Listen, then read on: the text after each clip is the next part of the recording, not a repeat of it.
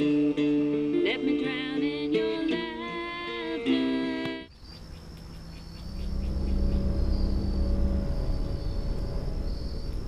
I was waiting for the sun to deliver my next victim, waiting to release the power of God within me, you know?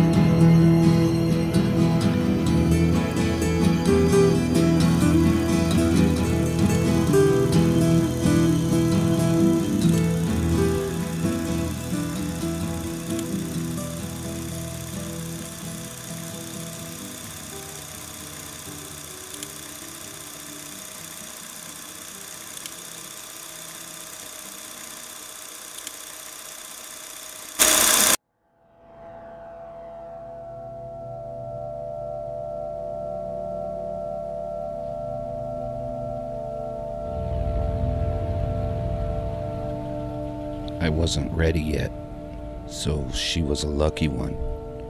But I had that fever in me, growing.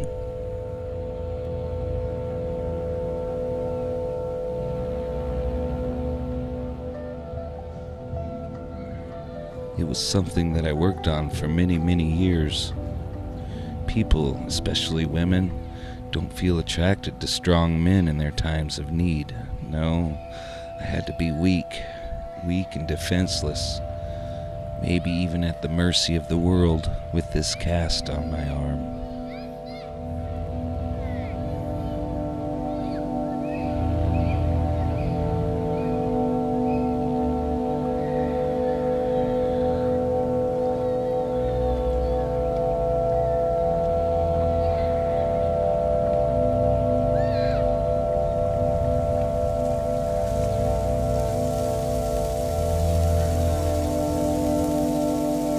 It was an old story at the car park of Lake Sammamish. I had to hitch my boat, but with my arm in a cast, I just couldn't manage it on my own. I needed help, and that was the tag.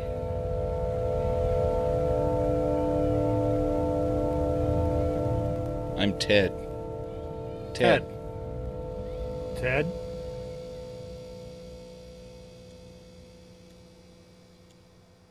So, you approached the first girl. Then what happened? It wasn't so much an approach, just a friendly hello. Would have been too much to ask for, you know, to get a girl at the first time of trying. But you're on the hunt. Yes, I'm on the hunt. And what time is it? It's about midday. I don't need a watch or a clock to tell the time of day. I can work with the sun and the stars. You kinda got to. So there's an hour before you speak to Janice. What do you do? Well, I'd already tried it on with 3 different women. You know, some women can smell fear, and some are just begging to be victims. The first 3 girls got frightened by me when I approached them. The first girl said she was in a hurry and ran away.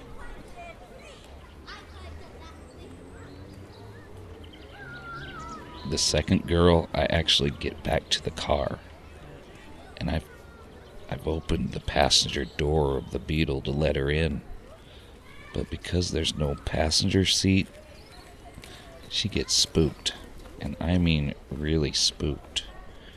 Her head's inside under the roof, and I'm boiling hot right beside her, and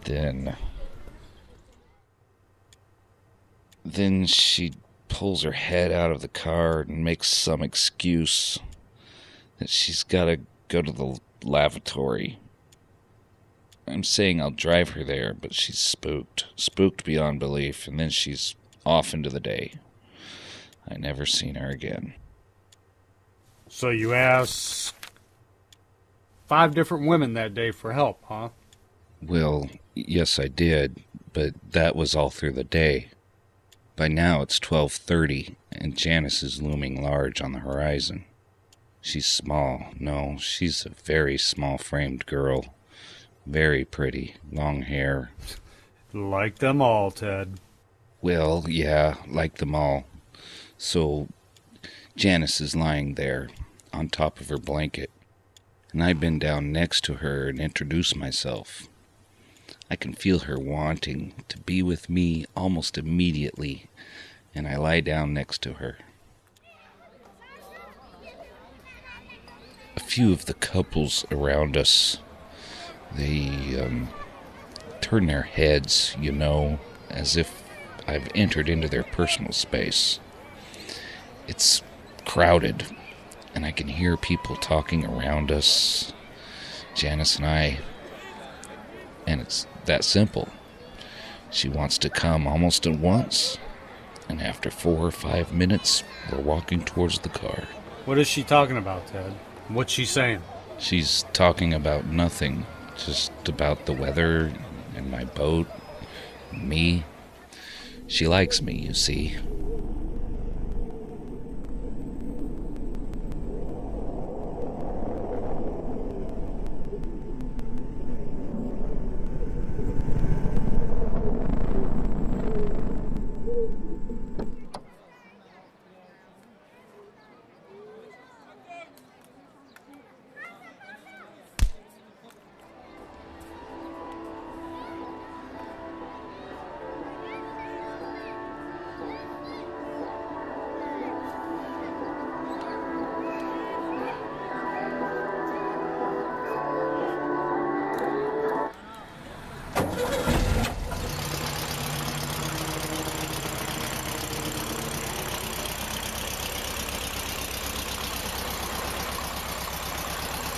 She's in the back of the car, out cold under a blanket.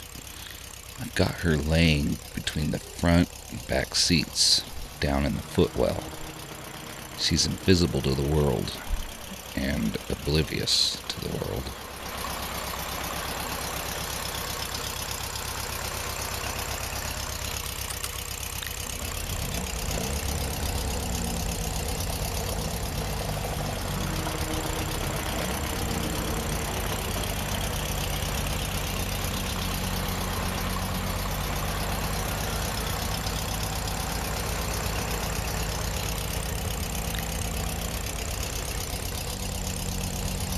Where did you take her, Ted? No comment. What difference does it make? Come on, Ted. Nothing's gonna change what happens tomorrow morning. We know you murdered those girls. So what difference does it make to you now if we know the whole story? It makes none, and you don't know jack shit about it, officer, okay? So just stop asking and we can move on. 8 people saw you that day approach the girls. Yeah, 8 people. posters all over Seattle. I'm sure someone would have recognized me, you know. They were pretty good drawings of me. You had my name, you had my face, but you didn't have me. Tell me about Denise. How'd you approach her? Denise, Denise, she practically came looking for me. She walked right up to me after she's come out of the public bathrooms and just casually said hello. I asked her to come and help me hitch my boat, and she just about ran to the car to help me out. I even had to ask her to slow down so I could keep up. And then where, Ted? I told you guys I'm not saying. If you keep pressing, I'm gonna clam up, okay? Okay, Ted. You won't tell us where you went with the girls? That's your choice. Once you got them to where they were found, what did you do with them?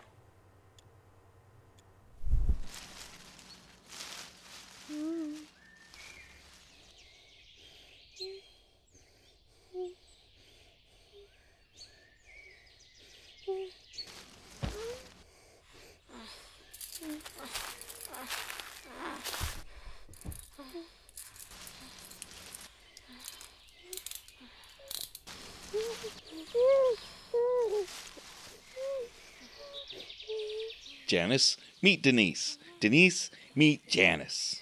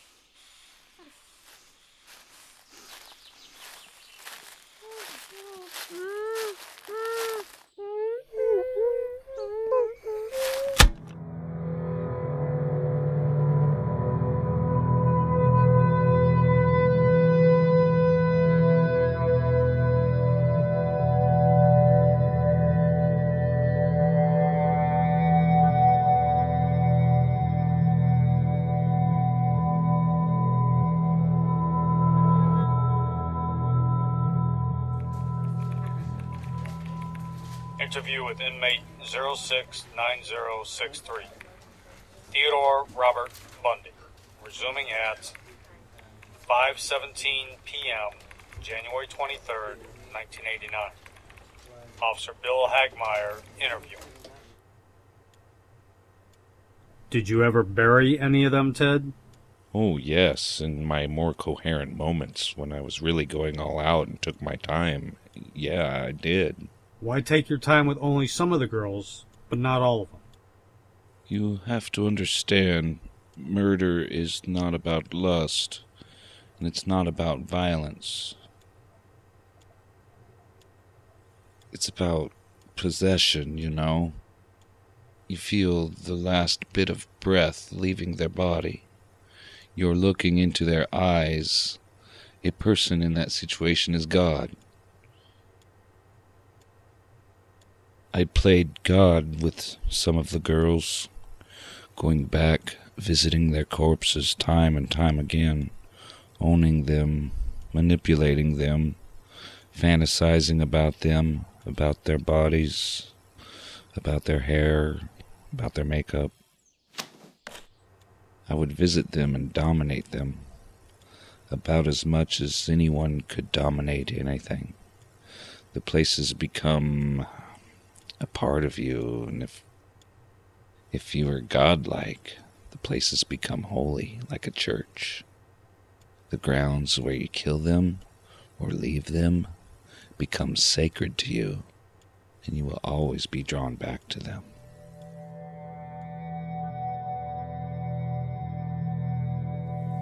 Sometimes I use them to, pose them to kind of recreate what I wanted.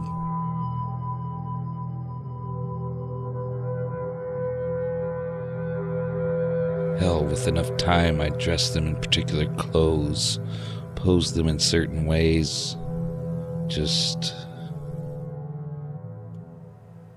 Why did you do that? Well, there were some images, pornographic images, that particularly appealed to me. What kind of images? Oh, well, just specific things. Actually, some of them were from the covers of magazines that I liked, detective magazines and such. Sometimes I took Polaroids of them to keep as a kind of souvenir. You took pictures? When you work hard to do something right, you don't want to forget it. Come on, Ted. Porno fantasies? That's why you killed all those girls? I just liked to kill. I wanted to kill. But you beheaded some of them, then carried their heads around with you. Why was that necessary? How does that fit into your fantasies? What's one less person on the face of the earth, anyway? Come on, Ted. You don't really mean that now, do you? I'm the most cold-hearted son of a bitch you'll ever meet. You know, there are lots of other kids playing in the streets all around this country today. They're going to be dead tomorrow, and the next day, and the next day and month, because other young people are reading the kinds of things and seeing the kinds of things that are available in the media today. We serial killers are your sons. We are your husbands. We are everywhere. There will be more of your children dead tomorrow. I've met a lot of men who were motivated to commit violence just like me, and without exception, without question, every one of them was deeply involved in pornography. Don't you feel bad about what you've done? No, I don't feel guilty for anything. I feel sorry for people who feel guilt. What do you mean by that? Look, I don't want to beat around the bush with you anymore. I'm just tired. I'm as cold a motherfucker as you've ever put your fucking eyes on. I don't give a shit about those people. Well-meaning, decent people. They'll condemn the behavior of a Ted Bundy while they're walking past a magazine rack full of the very kinds of things that send young kids down the road to be Ted Bundys. And what about you as a kid, Ted? Weren't you one of those decent people once? No, I didn't know what made people want to be friends. I didn't know what made people attractive to one another. I didn't know what underlay social interactions. And how did that make you feel, Ted? Sometimes I felt like a vampire.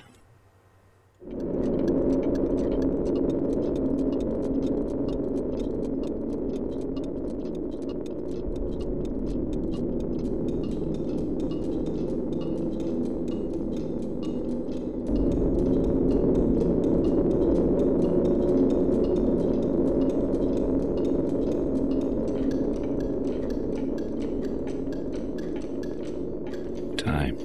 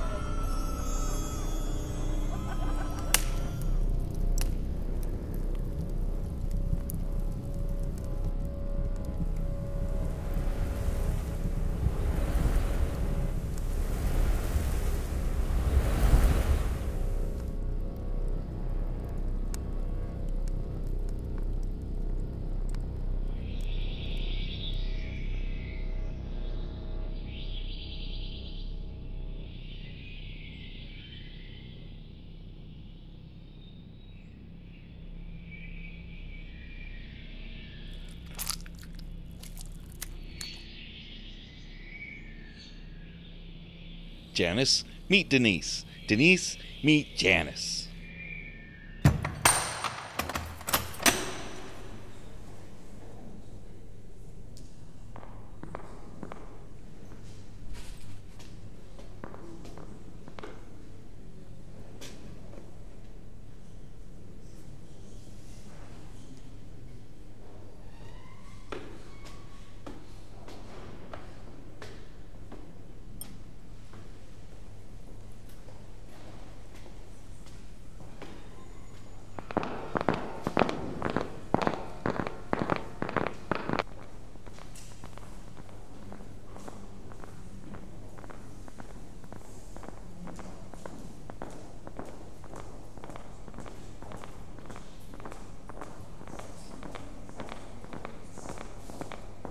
Come on.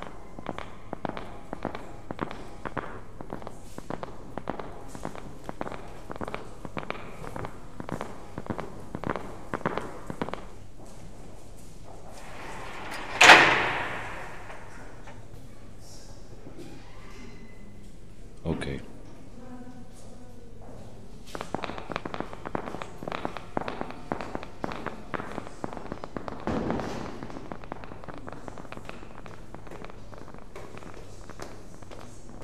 Protesters who have been waiting since.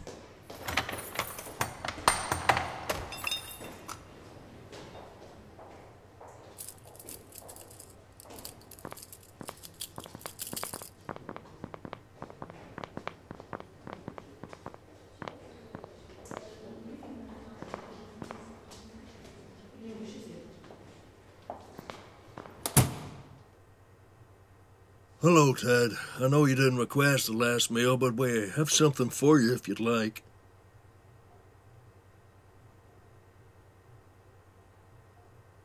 Okay, that's fine. Well, your mother wishes to speak to you. She's on line 2, on that one.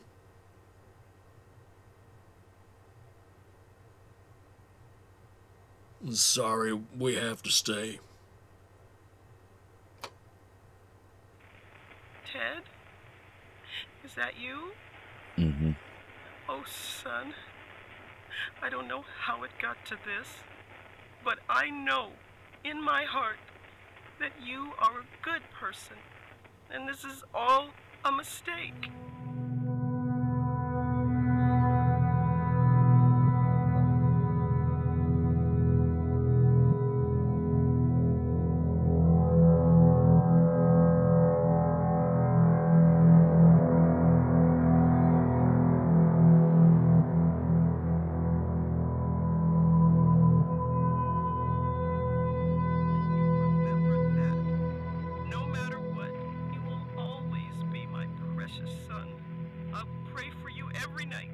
And you will be saved. I'm sure of it. Time's up. Ted? Teddy? Are you still there?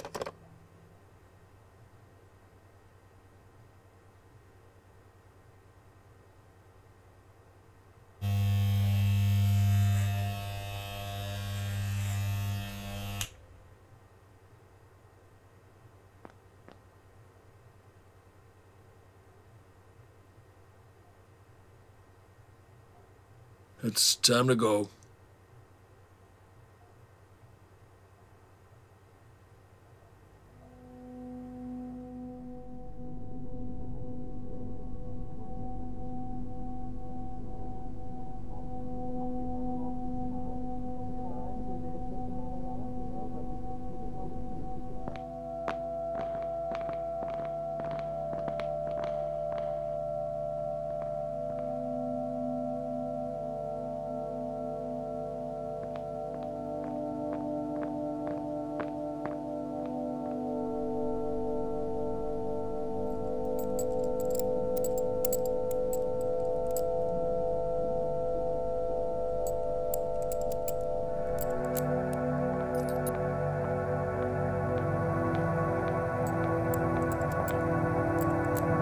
Relax, Ted.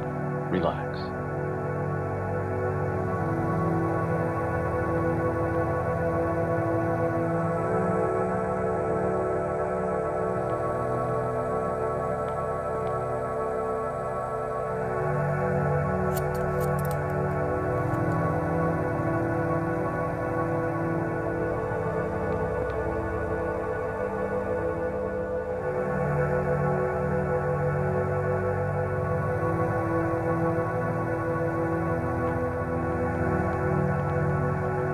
Do you have anything you'd like to say before we proceed?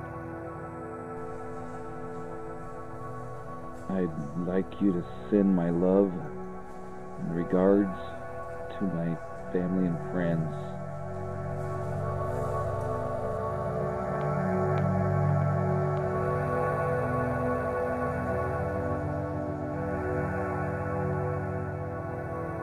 I lived. I killed.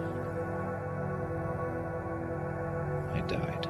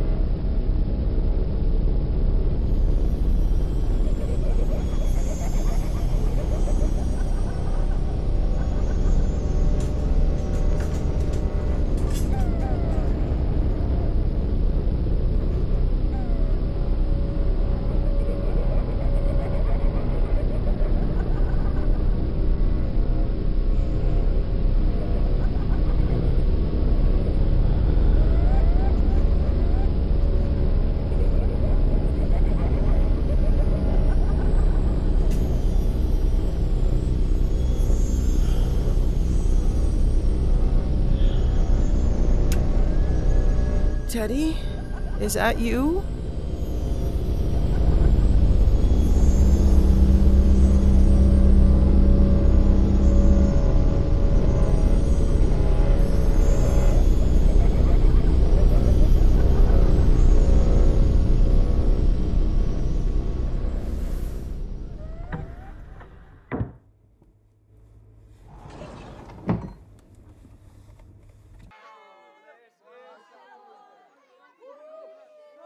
Ted Bundy was executed this morning at 7 o'clock. His last-minute appeals for clemency denied.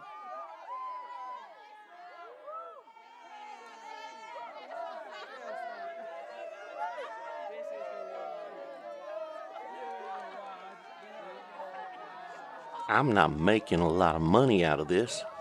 Just trying to get the message out.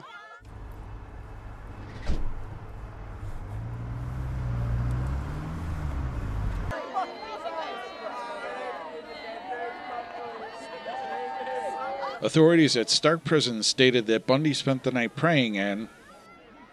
Yes, I'm being told his body is being removed from the prison right now. There it goes. Live right here on Network 9 News, past the protesters who have been waiting since the early hours.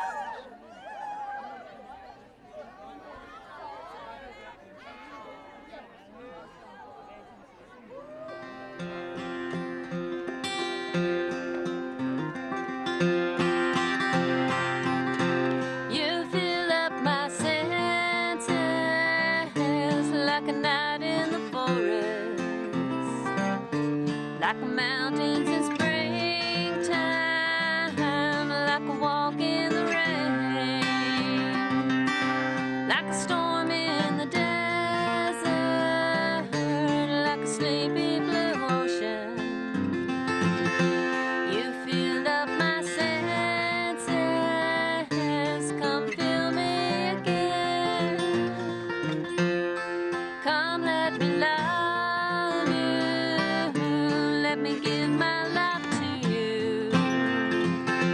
Let me drown in your laughter, let me die in your arms.